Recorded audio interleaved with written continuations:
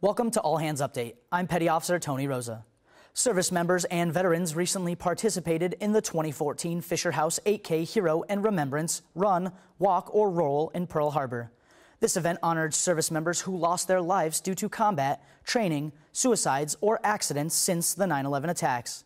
The route was lined with more than 7,000 military boots with photos of each of the fallen service members. We parked here at the finish line, and we're all lining up the bikes, and we began to put the boots in front of the bikes so people could see them. Just so happened that my wife and I parked our bikes directly behind a few of my friends, people that I lost on one of my tours out. And it was good to see that they were all tied together. Check with your command to find out what 9/11 commemoration events they have planned.